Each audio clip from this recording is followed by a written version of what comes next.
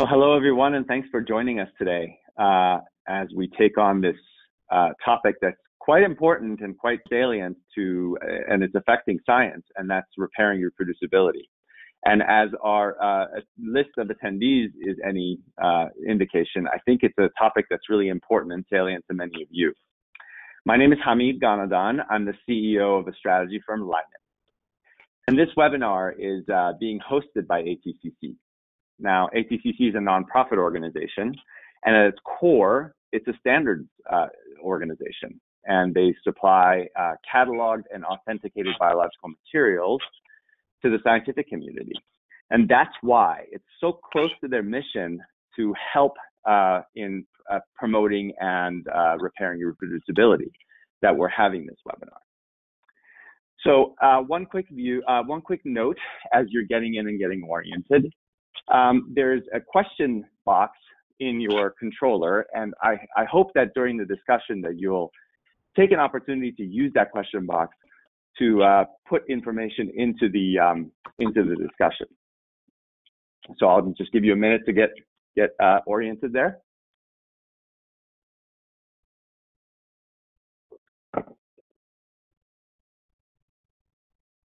Great, and I see some other people coming in.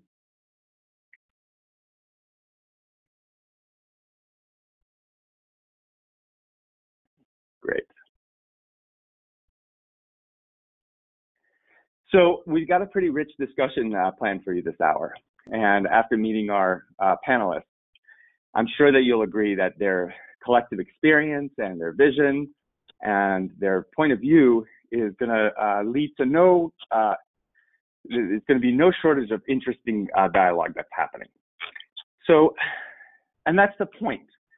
What we want to do is to spark a new discussion about reproducibility and to change the discourse so that give you real and actionable tools and ideas to take away from that you can also play a part in changing reproducibility today.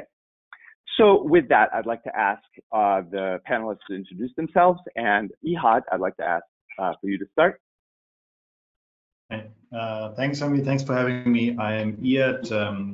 I'm the CEO and co-founder of ResearchGate. ResearchGate is a social network for scientists, and it created a place where scientists can represent themselves with their work, their research, their skills, and it induced quite a lot of transparency in the science world. Thank you. Elizabeth, can you go next? Sure. I'm Elizabeth Iorns. I'm the founder and CEO of Science Exchange, which is an online marketplace for outsourced research and development. And I've also been involved with the Reproducibility Project, Cancer Biology, as well as several other reproducibility initiatives like the Antibody Validation Project. Great, thank you. And Mark? Hi, thanks for having me. My name is Mark Raphael. I work at the Naval Research Lab. And my research involves quantifying the extracellular environment, the idea being we have a huge toolkit for visualizing what is happening in terms of signaling inside the cell, but oftentimes we don't know what the cell is measuring from its external environment. So that's of interest to NRL because it involves wound healing, and of course there's interest in cancer and development.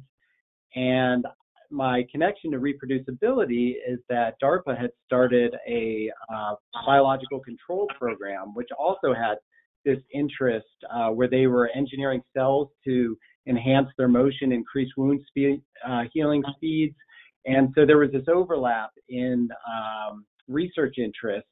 And what was interesting about the program, I'm sorry if I'm going a little long here, is that they had what was interesting about the program is that each of the grantees was paired with an IV&V team or a reproducibility team. So there was real-time reproducibility happening during the program itself with either research that was currently going on or just published. And so we reported on this in a comment article in Nature, and that's why I'm here. Thank you. Well, thanks for being here. Mindy? Hi, everyone. I'm Mindy Goldsborough. As Chief Scientific Officer of ATCC, I oversee the day-to-day product development work and also the organization's scientific strategy. I've worked for organizations that have produced research products for almost my entire career. So I have a great background in, is this robust? Is it reproducible? But nowhere has that been more important than at ATCC. As Hamid says, we're an organization that delivers standards and controls to the scientific community. And ATCC is wholly committed to the idea of reproducibility, increasing that and sustaining that, and by any and all means. And I'm very pleased to be part of this discussion today. Excellent. Thank you so much. So we have people here who have done reproducibility studies, an organization, several organizations that care tremendously about reproducibility, organizations that were started on the basis of reproducibility. And so I'm really excited about this hour and talking with you all. So I guess let's start by asking the big question, is why is reproducibility such a big issue in the biological sciences? Elizabeth, I'd love for you to start the discussion for us. Sure. Yeah, I think reproducibility is such a big issue because it really is at the center of scientific research. So it's really about the scientific method, this idea that you can reproduce the results that are generated. And I think recently there's been more openness about discussing how difficult that can be in the biological sciences and actually looking at the impact of those difficulties on really the usability and value of the results that are generated. Thanks. Mindy, care to comment on that? Yeah, I see it very much the same way as Elizabeth. To see science move forward is really the hope and dream of every scientist. And to do that, we need reproducibility. And it's particularly important when we're doing work that has a medical outcome. But if we can't build on each other's work, which is the foundation of science, we're not going to be able to move forward. And to be able to reproduce the work, we need excellence in study design. We need transparency. There's so many elements, and I think we're going to be talking about many of them today. In every field, in every career, if you don't start with the right ingredients, if you don't start with a good plot for your book, it's the same in science. You have to get back to the foundations in order to make great discoveries. Thank you. So Mark, you were nodding your head just now as both Elizabeth and Mindy were talking, and you've just come out of living this, by doing this reproducibility. Care to comment on why it's such a big issue in biology? And I'd like to also mention you come from a physics background, and so maybe talking about is there any difference between or how we can see this? Is it a biological sciences issue, and how reproducibility can play there? Yeah, I guess to start with the physics background, it was fascinating transitioning into biology because, frankly, the systems we work with in biology are just much more complex than what I was working with in physics. I was working on hard drive technology. It wasn't a simple thing, but it wasn't alive, and so I remember when I first got into the lab and there were discussions about the cells look happy, or there were discussions about how in our hands the experiments work this way, and it was just a whole new language to me, and I just became fascinated with how one sort of works their way through this. Just to add on to what Mindy and Elizabeth said, I would just also say, the scientists, you want your work to have impact. You don't want to see it die on the vine just because someone couldn't reproduce it for some silly reason. And also the funders, right? If you're a program manager, if you're a funding agency, if you're a company, you want to get the most bang for your buck, whether it's taxpayer dollar or your own dollar. And so I think that it's just critical. Yeah, thanks. And so, Ijad, you started ResearchGate. You instigated the world's largest scientific conversation that's still happening. Why, from your perspective, why is reproducibility such a big issue? Because I know it's also near and dear to your heart. Yeah. So my doctoral thesis was in virology, so I worked with viruses, and my dream was always to win the Nobel Prize. I always wanted to do something big in this world and something great. And I think this lies in every heart of every scientist, to do something good for the world. And this reproducibility topic, honestly, was never in my mind in the early years of when I was doing research, because it was obvious to me that I want to do something which others should be able to reproduce. So I think it really took years for me also to become aware of that problem, just because I had my own experiences in reproducing research from other people. So this topic is, in my opinion, one of the most important topics in science. And luckily, ResearchGate enabled all scientists in the world to represent themselves in real time, solving part of this reproducibility topic, hopefully in the future, with all the other players in that space. But again, I think, why is it so important? It's part of our identity as a scientist. We want to do things which makes a difference in the world. And if these things we think making a difference are not making a difference, that's a bad thing. And this is where I think we all have to work together to make that better in the future. So what I heard from all of you is this combination of, and I think you all touched on this, is this idea that study design and lab practices is one area. I heard transparency in another area, and Ijad, what you're mentioning is essentially just personal incentives or incentives within the community. So let's actually dive deeper into each of these with a little bit more fidelity, as it were, and just see if we can have a discussion. I'd love to just start with that first one. You talked about the plot in the book and really having a good plan and a good plot for the book, Mindy. So what can scientists do to improve their study design and sort of lab hygiene or lab practices moving forward? Yeah, I mean, so I think, open communication, whether that's within your own laboratory and also with the scientific community, is part of it. More detailed protocols are a good place to start. Many times it's the little details that really make all the difference. And people sometimes think of those little details as their job security. Oh, I can't tell anybody how to really do this because then I'll become obsolete. Don't think of that as job security. Think of it as enhancing the scientific community, and think of it as a career enhancement. If your work is easily reproducible, that's going to mean more for your career than keeping something, some detail in that protocol is secret, so only your lab can do it. And I also can't say enough about the quality of the materials you're using. This may sound a little self-serving from ATCC, but it really isn't. It's really for the scientific community. Are those materials that you're using authenticated? That's really a key to starting out at the right point in your career in terms of using the right materials.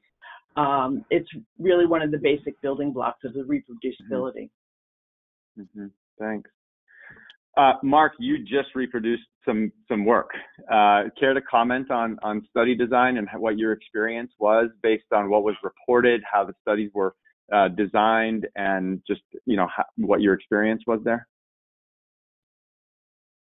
Yeah, so the way this IB&D program is designed, the sort of real-time reproducibility is, I guess you can, if you imagine two scenarios, and one is, I'll say scenario A is one we're quite familiar with. You're part of a research group, you conduct experiments, you have some interesting results, you go through peer review, you publish, and then maybe 2 or 3 years down the line, someone reads your paper and says, could be foundational, I'd like to use this, and they try and reproduce it and they run into problems. It happens a lot. So then they go back to your group, which may look very different, right? Postdocs, graduate students may have moved on, the samples may no longer be viable in the freezer, and this is a lot of times what happens, and this is where the reproducibility project just sort of stops, because people only have so much time to dedicate to this. They have to get on with their original programs. That's kind of scenario A. So what we're trying to implement with the IB&D program we'll call scenario B. And so now you're doing your research program, but there's also a shadow team, or just you're teamed with an IB&V program that's reproducing in real time. So now you submit to a journal, and in your letter to the editor, you not only say, believe me, this is amazing, but you also say, oh, and it's been reproduced. We have an IB&V team right here, right? And then the same thing happens with the reviewers who don't believe what you're doing and say, yeah, right? So then, you come back to them and say, listen, I've got this reproducibility study on this part of the program already, and I'm happy to put it in the supporting information, and it helps there as well. So right from the beginning, it's helping your career. And then 2 to 3 years later, when you get to that scenario where someone's trying to reproduce it, if you go back, if someone comes back to the lab and the lab's very different and they can't, well, there's this IB&V program that happened alongside, which they can go to as well to help with reproducibility. And maybe as part of that IB&V program, everything was videotaped. The whole process, the whole protocol was videotaped. And so maybe you just send them the videotape and let them work from that. Think this is the idea. Yeah. So it sounds like designing the study with reproducibility in mind and putting all those controls into place right up front, and then having this independent team, right? And just so for our viewers who may not know, what does IB&V stand for? Yeah, thank you. So it's independent verification and validation. And I should point out, this is very common in other fields of engineering, software, mechanical, electrical. It's just, if I was going to hazard a guess, I would say it hasn't really made its way into biology, at least publicly funded biology, because of inertia, because of, it's always gone through peer review before you get to the replication, to the reproducibility studies. That would be my guess. But it's quite common in other fields of engineering. It's actually considered best practice. So all we were doing is just saying, well, let's, more and more when you ask people, are they doing applied biology? The answer is yes, I'm doing bioengineering. And if you're doing an engineering study, if you're doing something that's going to go into the human body, I think the earlier, at least in the field of engineering, the idea is the earlier you introduce reproducibility, introduce verification, validation, the better off you are. Thanks for that.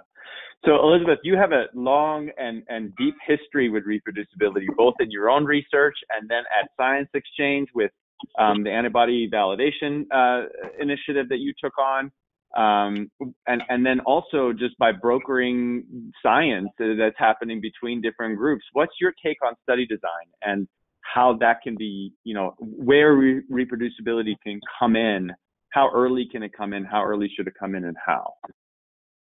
Yeah, I think one of the things that made me really excited about participating in this webinar was that Mark was taking place in it. So I had reached out to Mark about his work because for me, I've talked about reproducibility for years, and, as part of the reproducibility project, which tried to do exactly what Mark talked about, which was take published studies and actually try to independently replicate those results. And it was obviously very, very challenging for lots of reasons. But I think there are some really basic pieces around study design that can make a really big difference. So a lot of it's just about documentation.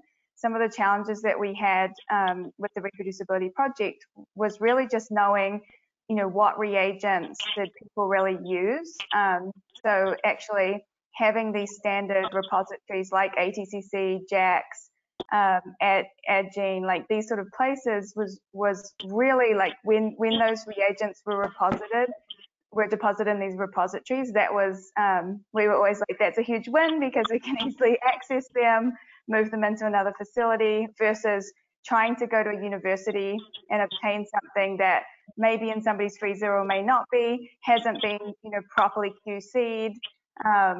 And, usually, a lot of the time there's like a lot of legal delays around MTAs, et cetera, that take place with those universities. So, I think actually having like full documentation of the unique reagents, the full protocols, so putting protocols on these repositories that exist now, like protocols.io and these other sources of full protocols, and then also data. It was very sort of worrying actually how much data loss there is from published studies, in the sense that people just publish, a roll-up of results, so an actual graph rather than link that out to a full data set. And then when you go back to the lab and you ask for the original data set so that you can do, basically a power study to power your replication, there's often missing data or data points that were excluded without any pre-exclusion criteria that actually changed the statistical significance of the original result.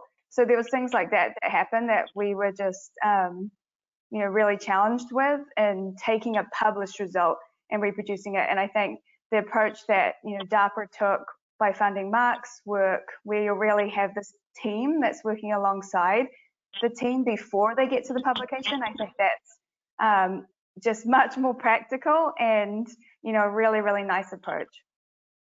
Mm-hmm, mm-hmm.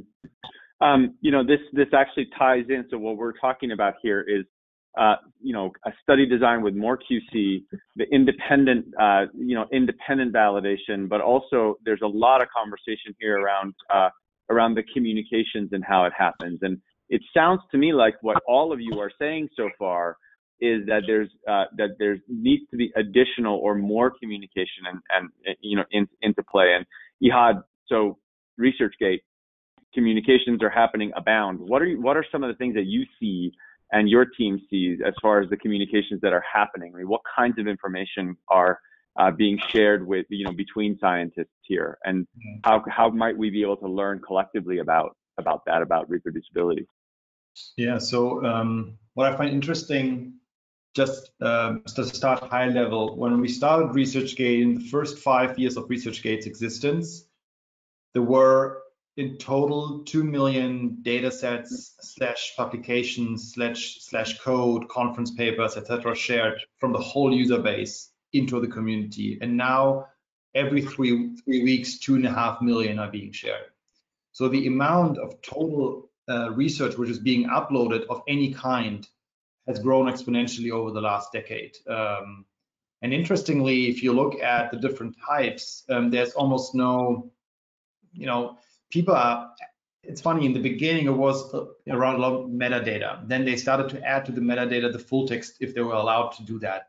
And then as the next step, they added data around the publication. So these things started to grow naturally because the scientists start to feel comfortable to represent themselves in a social network environment, which again, beforehand, the other options or the other platforms which existed didn't give you the, let's say, the researcher's view as a product. So they never felt comfortable to share research-related stuff.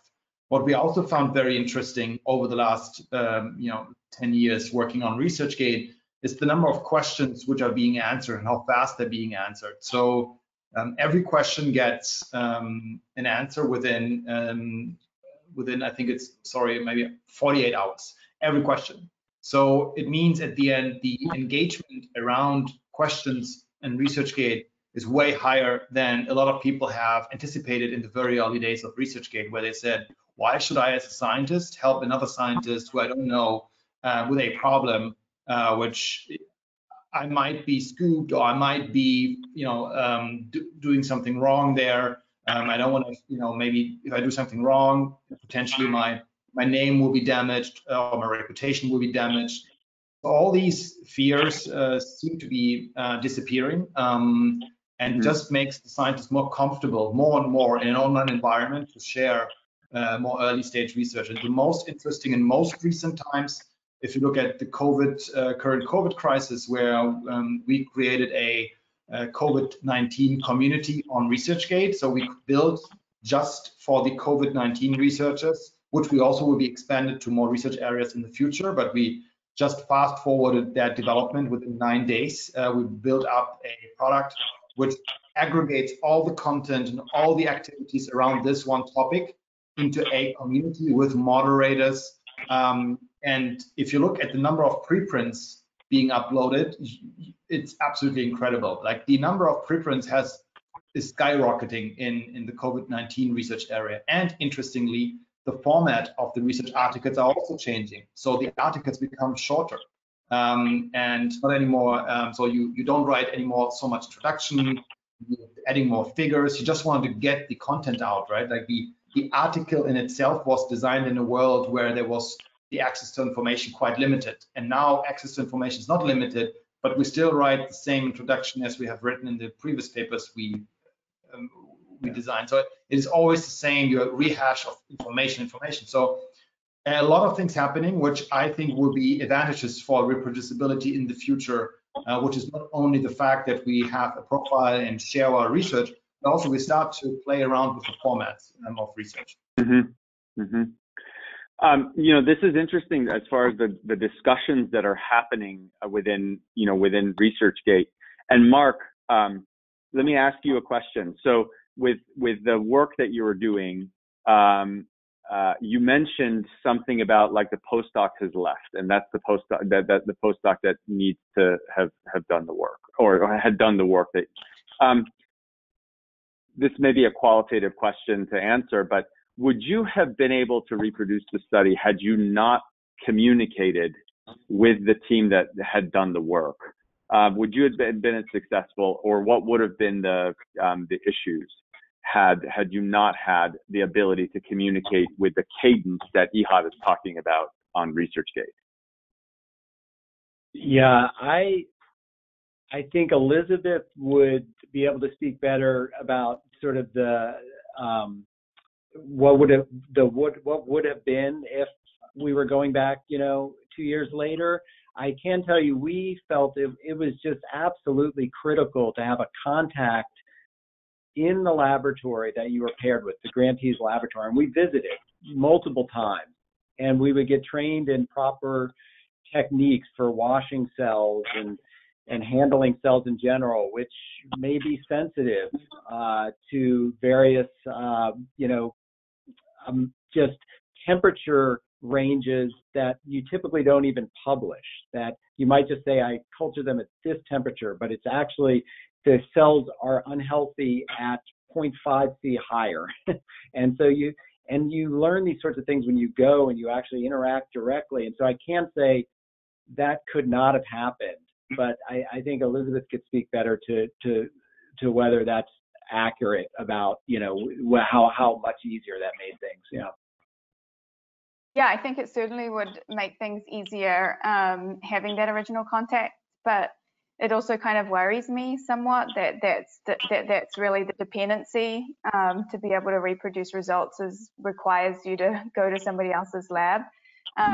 Yeah. I do think that actually is in contrast to what people's general expectations are, right? So like people sort of have this expectation that, published piece of work in their mind, it should be reproducible. Although a lot of scientists would say a lot of the time it's not, but I definitely think the sort of published research article as a sort of artifact of research is really, very poor representation of what was actually done over usually many years of work, including, a lot of the time, a lot of the data sets that are generated, not just that underlie the figures that are then not included, but actually, huge amounts of data that is generated but never even written up for publication. And all of that kind of informs, a better picture of what's really happening versus what is kind of written up in a publication unit. And so I think Ijad's point around, can we start to publish smaller units of work? And if you look back in the 70s and earlier on, really the units of work were quite small that were published. And I think you start to see, if we don't have this giant story of 50 pieces of experimental data that all have to fit together in this, nice story, then we're much more likely to, one, be able to document things properly, two, not have to kind of leave out things that are inconvenient, that don't really match all the rest of the story. Those things, I think, do underlie a lot of the challenges with then being able to reproduce the published work. Mm-hmm. Mm-hmm. Yeah, I agree. I would say the real challenge came in, I think, in molecular biology. Things have gotten much more reproducible, especially when robotics is involved, and that is, right? And cell biology, my feeling is we're still figuring this out because, you still have the human element involved. There's still a lot of human in the loop. And that always turned out to be the point where we needed to go visit the grantee lab and work with them. It was always with working with the cells. Yeah, I think also animal studies. So I definitely think automation to me is, really going to underlie the future of how we generate data. So if you think about where there's challenges, it's really artisanal sort of protocols rather than, properly validated assays that are generally run using instruments that stream data sets into, actual software that is then analyzed. Those steps usually are reproducible. It is really the pieces where it's kind of a person sort of cooking a cake rather than necessarily, sort of rigorous, standards that are used to run a particular assay. And I think in animal work, as well as in cell-based work, there's also a lot of variability and a lot of challenges with reproducibility for that same reason. So a lot of these new advances around whole cage monitoring systems that actually take humans out of that process, I think are incredibly important, because the data sets that are generated by those systems will likely be, a lot more robust. Also, the design of the experiment itself. A lot of people don't use the statistics at their fingertips, to be able to design the number of samples, the number of replicates. And the right number of replicates is not the number of tubes that fit in your rack or the number of wells that you have in a plate. There is a whole science behind figuring that out, and that's one of the things that I personally see lacking the most. Everybody does, oh, well, I'll do an N of 3, or I'll do the experiment twice, and if it happens to work, that's great, I move on. But that's not the answer. Oh, I love that example, because I have the story that I tell around when we first started to do the reproducibility project, and we would present about the project to different organizations. And one of the things I would ask people is, if you did an experiment 5 times and it worked 3 times, what do you kind of do with that? And, most people are like, well, you write up the 3 times. And I would always say, but how do you know that it was the 3 times that it worked versus the other 2, particularly if you don't have positive and negative controls? And again, I think the independent validation of those initial exploratory studies, I think people kind of miss the point that a lot of research you can categorize either as exploratory or confirmatory. And confirmatory studies, by definition, can be powered to determine the certainty of the exploratory study, versus an exploratory study is really, kind of just seeing, like, can I get a result here? And so I think, like, to your point, trying to use separation of exploratory and confirmatory studies, use power and experimental design, particularly in the confirmatory studies, is, I think really, really important. Yeah, those are very good points. I think, when people start talking about work, the experiment worked and didn't work, I think we're getting into the p-value world, which is a minefield I am not going to step into here, but it was something I never saw in physics, by the way. The p-value was something new to me. But the idea of replicates, you do see that quite a bit, because, there's technical replicates with the 96 well plate, right? And you do the same cells, the same reagents, everything's repeated. Maybe you vary one concentration, and your error bars tend to be pretty small, right?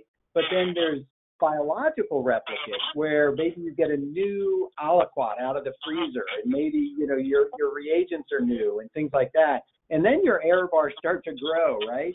And I guess what I want to point out is that the reproducibility study is really the extreme case of the biological replicate. It's new people, new cells, new reagents, and all this stuff. And so the importance of the biological replicate becomes clear then, because you can just see the more of those you do, the better chance your work has of being reproducible. Mm-hmm. Yeah, and Mark, to that point, I think that's really interesting, because when we ran replication studies with types of experiments, so assays that were highly variable. So some examples would be like IVIS imaging of tumor cells, by definition, hugely variable assay with lots of noise in that system. We would always publish the full data set, because we had pre-registered the protocol. we had, an open data repository. So we would publish all of that data, and people would literally comment, the lab doing that work must just be terrible because look at the error bars on that. And these were like labs that were professional labs that had run thousands of these studies versus a postdoc or student that had probably done that experiment, for the first time and published it, but they were publishing technical replicates or data sets that were actually excluding the variability. And that was so frustrating to me, because I actually think one of the things that came out of the reproducibility project was a real look at what data actually looks like in cancer biology. Yeah. And I think it shows that what is published does not reflect the full data sets that are generated. The assays are much more variable than what people generally publish. Mm-hmm. Yeah, are people sharing more of this information on places like ResearchGate? I mean, are there null negative data or negative findings that are being shared even though they're not published? Can you speak to that, Ijad? Yeah, that happens, and it happens even more than it happened in the beginning. Because of one thing, there was no incentive in the early years to publish those failed experiments. What would be the incentive as a scientist to publish it? First of all, it's tough to get it in a journal. Number two, it takes time because your PI tells you to continue to do research because they have a goal in mind. And then you want to have these failed experiments tied to your name, right? You want at the end, you have to give some sort of a recognition to the people who created those data sets or created these research experiments. So we have seen an increase in sharing those files and data sets and small written pieces of research because people feel just more comfortable to do that in a profile like ResearchGate. For one reason, they can at the end say if it's being cited or it's being used, it's connected to their profile, to their name. And I think this is one of the big topics, in my opinion, is recognition in your micro community. This is what we are all striving for, right? I don't want recognition from a random guy or random person in the world. Like, yes, good if someone says, hey, good job, but at the end, what you want deep in your heart is the recognition of the people you're working with every time. And in your lab, people in the same area. And this is what we're striving for as a scientist, with still a big impact in the world, but it's the micro communities which were quite intransparent in the past, and creating networks of people and making those things more transparent creates these moments of recognition for scientists, which they didn't have before. The only way to get those recognitions were going to a conference, presenting there, or being in front of a poster where like two people are passing because they are by coincidence in this conference as well. But the other ones, all the data around conferences is just disappearing after the conference is done. So all this together just creates a different dynamic now around recognition, and people care about more work. And one thing which I find also very, very interesting in ResearchGate is that the traffic we're getting is increasing, not only because scientists are accessing our content, it's also because non-scientists accessing the content. So we have close to 100 million visits per month. So you can see like over a billion page views per month. So that there's so much happening, which is from non-scientists, from people who are interested in science. And I think one of the innovation problems or challenges we have in this world is that we are limiting, not for example in computer science, but in many biological science, we're limiting the innovation in a very particular group of people. And you have to be in a lab, you have to be in academia. It's very tough to do experiments if you're not in the lab. So I think this is also a major challenge, and also we could overcome that if we would try, if we could bring more innovation into the broader community in biological science, and then also the reproducibility problems also could potentially be addressed by a larger group of people who can access machines or can access devices, even if they're not in an academic institution. Look at computer science. I think computer science is always the best example. The greatest stuff it's not coming anymore from academia, if you're really honest. It comes from the big corporations or young people sitting at home and trying stuff out. So I think in biological science, we're still lacking this easy access to equipment, devices, and then doing your stuff yourself. So yeah. Mm-hmm. So we're talking a lot about incentives right now. You're just mentioning this idea of being recognized by your peers and being able to do this. And the question that comes to my mind, a lot of times publications is used as the currency for academia, right? And that's essentially that's how academics really measure their currency, and that's how they're measured within their career. But I'm wondering, because especially Elizabeth, you work not just with academics. I mean, you work with a lot of institutions that do science as well. And so to add your point about, computer science and big corporations doing the innovation, what do you see? I mean, is this an academic and sort of publication related issue, or is it a scientific issue? I mean, how is that being handled within pharma, biotech, other kinds of industries who regularly and routinely use science and innovate around it? Yeah, I think that's a really interesting question, because we mostly actually work with pharmaceutical and biotech companies, not academics. Although I think, with us, so basically, I think that there's a lot of those companies actually rely on published work as a source for innovation that they would then build on. So, for example, identifying novel targets that then may be used in a drug discovery and development program. But I do think pharma and biotech have really now got to a point where the lack of reproducibility of published results, that's really just a basic assumption to them, that a lot of things that are published don't reproduce. And so therefore, they've actually started to initiate very early target ID type projects that in the past might have been done by academics. So for example, if you look at some of the big data sets around cell line based screening, both whole genome CRISPR and shRNA screening, a lot of those now are actually being generated by companies like NIBR, whereas in the past they might have been generated by academic institutions. So I think for pharma companies, another story I would also ask when I spoke to them about the reproducibility project, because they were very interested in the results of that project, was how often do you have problems reproducing published results? A lot of the time was the answer. But then I asked them, how often do you have problems moving results like assays from your own facilities to contract research organizations, which they do all the time, by the way.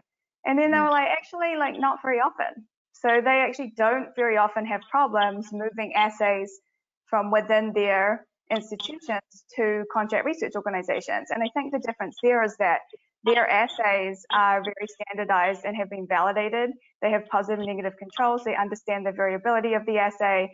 They've documented fully the protocols. And so really the transfer of that is much more straightforward than, in academia, where a lot of the time it really is just you kind of make do with the cell line that was already in the lab, or this animal model that you borrowed from another lab, versus actually checking and validating that assay before you use it. So I definitely think there is a pretty significant difference in reproducibility between academia and industry. I think the other point is around incentives. So for biotech and pharma companies, they're strongly incentivized to try to get a drug that works. So ultimately, if the science, isn't robust enough to really create a drug around it, then they probably want to try to find that out as quickly as possible, rather than wasting money and progressing forward. Versus in academia, it's really about getting to a publication.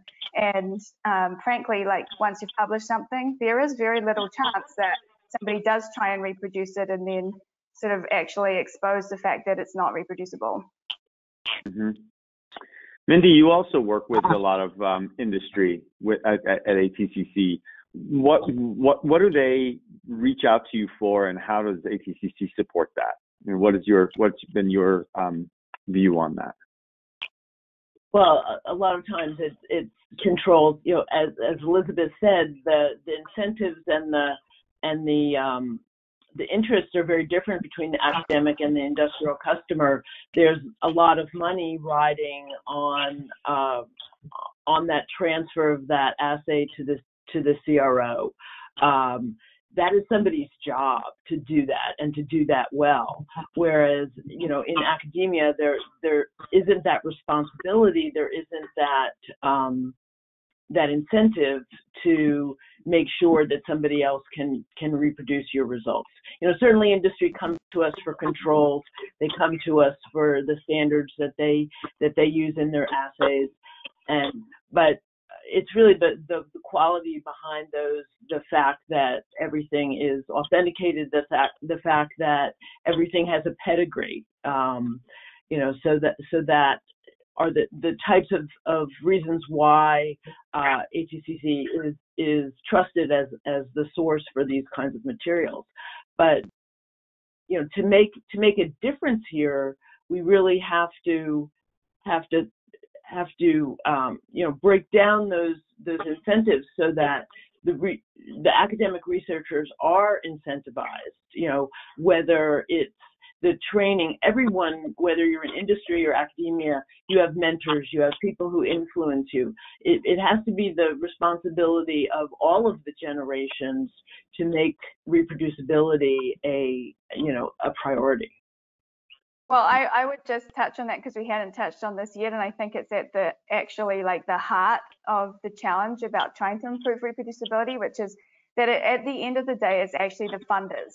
So the funders are, you know, really responsible for determining appropriate allocation and use of the funding, and I think have largely ignored their responsibility around looking for ways to both measure and reward reproducibility. So the fact that Mark's study funded by DARPA is the first example that I'm aware of a team that's funded to basically try to, you know, verify and validate work alongside the original funded work is kind of crazy. And it's actually very interesting because Mark pointed out to me, he said basically people look at it as almost a waste of money, but it's just one less program that got funded, and yet it makes the work that was already validated so much more reusable, so much more reliable, and it actually does give you that foundation that you're likely to be able to build upon.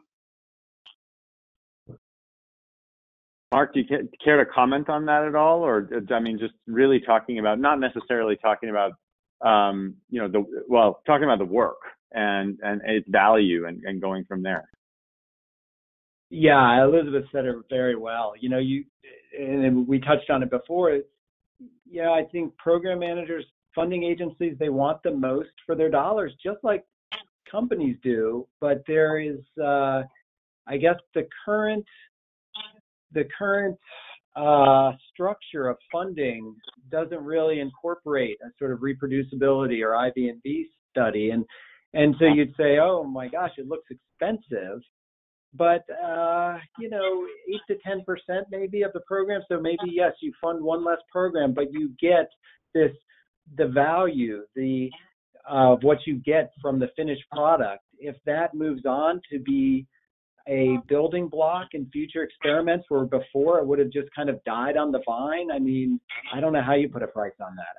It's really invaluable. And I think that's also important, funders around, you know, things like ATCC, JAX, like these repositories. You know, one thing I worry about is a lot of the time people overlook, you know, that value because they think that they should just be funding these novel research studies, which of course we all want to see breakthroughs happen, but if you don't then actually have places where you can then put QC'd reagents and data that was generated from those experiments, you know, you really do lose a lot of the value of funding it to begin with. And I think some of the best and most innovative funders, particularly foundations, have started to recognize this, like Michael J. Fox Foundation. You know, they really require the depositing of all of the reagents and resources that are generated from their funded results. And I think this is an area that Mindy can probably comment on further. But to me, like I said, when we tried to do these replications, if one of those reagents was already in a repository, it was night and day in terms of our ability to move quickly, to be able to access that and feel confident that, you know, the reagent was actually going to work. And so it really made the work much more reusable. Mm-hmm. This is a good point to maybe ask Mindy if you can comment on that as well, and then I want to move to a question from one of the audience members, actually. Yeah, I mean, we have certainly anecdotally found that to be true, as well as, you know, we've recently put out a survey to several hundred researchers, and we hear the same thing. People are much more likely to be able to reproduce their results if they start with qualified material.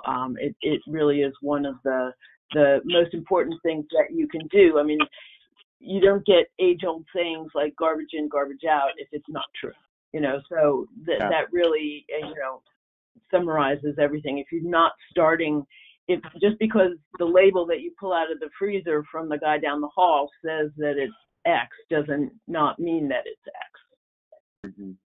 Well, that's actually a good segue, because the question that I was going to actually ask is about passage.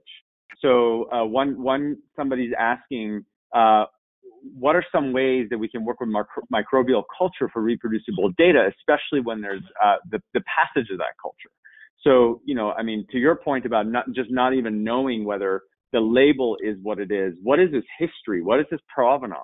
And so care to comment on that? How would you advise the scientific community to think about that?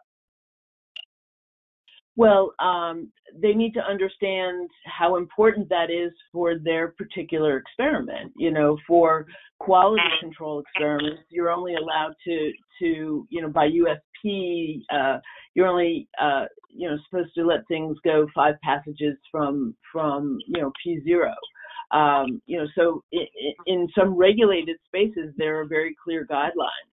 You know, in an academic lab, that's one of those little details that gets left out. Maybe the experiment only works if you're, you know, within 3 passages from P0. Maybe it works, you know, no matter what the passage is. That's the kind of information that we're talking about with those detailed protocols that allows you to say it'll work in this space, but it won't work in that space. You know, that's the kind of thing that can save somebody months of work. Yeah. Yeah. So here's one more question. Yeah, please go ahead. Go ahead. I was just going to say, in the IB&D program, so we, as part of that, we had one of these microscopes that fits in your incubator. It's an IncuSite. And so what you're doing is you're measuring the growth curves in real time. And so as you can, so you're keeping track of the passage and the growth curve. And so you can passage these at, say, 50% confluency at passage 4 and have confidence that you are at the same spot in a growth curve where the researcher or the person you're trying to reproduce their work was. And I found it very helpful. Mm-hmm. Thanks. Let's go to another question, actually, from an audience member. And this is, Ijad, I'd like for you to address this first. Some journals have started to report negative results in special issues or data variation results in special issues. You know, along with these, are there additional ways that we can use and share negative results? Yes, I think at the end you can use it. You know, first of all, I think sharing results, but also really documenting them properly is key. And where do you share them at the end really depends on the audience you want to reach, right? So it's at the end you have to figure out for yourself. Do you want to reach your lab, your department, more than that? And then this also will inform the decision, where do you upload the content piece? So ultimately, we also have seen in the beginning in ResearchGate, because we always can learn by the users what they do with the features we're giving them. When we had like a very broad feature where it said just upload negative results of failed experiments, that didn't really work. So you need to really specify what people should upload or should share, because we are shaping not only ResearchGate, but like the journals as well. We are shaping a very particular behavior from the scientists. And if we don't understand what we're doing with the questions we're asking the user to do, then we also don't understand, we won't get it, we won't find out, or we won't know what they're going to do. So we have seen that you have to be very specific and asking the user what to do. And I think ultimately, I have seen this, or generally, like also now in the COVID crisis, even sharing very early to the whole world can be very damaging. So there has to be sort of, and still I think there's a lot of work to do. I think full openness to the whole world might be not the best, except you are marking the content as that. And the same with failed experiments. So again, I think most important, share what you feel comfortable to share, document it properly, and then choose the medium where you want to share it. And again, on ResearchGate is, I would say, by far right now the platform where you can get it in real time to the people who follow you or who follow the research area. But then you have to be sure that you, again, document it properly, because then it won't help the people if they just have a raw file there with something in it. Yeah, thank you. So let's each of us take a minute maybe and synthesize, as we're coming to the bottom of the hour here, and synthesize. And I'd love to ask each of you if there's one thing that our viewers can take away from this conversation that they can do today. What would that be? Mark, let's start with you. What's the one thing that as a viewer they can take away and do today and be actionable? Well, we mentioned biological replicates already, but I would go back to Mindy's earlier point about expand your view of what a control is, right? If you check that your micropipette is calibrated properly, that's an instrumental control. And if you check the pH and osmolarity of your solution, that is a reagent control, right? And so a lot of times we think of controls as the more complicated wild type, experiment, that positive, negative, that has to be done to get the paper published. But all of these controls, these little controls that don't take that long, build enormous confidence, and then a lot of times they flush out the problem in the protocol. Excellent, thank you. Elizabeth, what about you? What advice do you have for the community?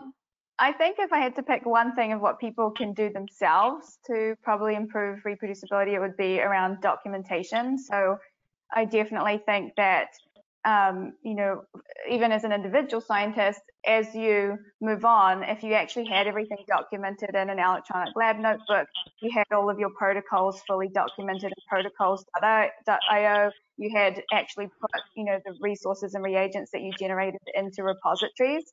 Like, it would actually make your life a lot easier as well going forward, but it would improve the reproducibility of your work and reusability of your work substantially. Thanks, awesome. Ijad? Again, very high level, very simple. Awareness for the topic reproducibility. I think most of the scientists are still not aware of the topic, and I strongly believe in the moment where we start to be aware of people will do or will try to reproduce what I'm doing right now, it will change their behaviors, it will change the way they think about the experiment, and then there also will be more or will be easier to reach also with new ideas, which all we are working on having in order to make the reproducibility issue go away. One more thing I want to say, Mindy, I love ATCC. When I did my PhD thesis, I was working with viruses and we ordered them from ATCC. Amazing service. Feedback was always great. When I go back to my PhD, this was the company I was working with, and I loved working with you people there. Thank you. Just as a side note. There you go. Thanks. Mindy, what about you? Last word. So last words.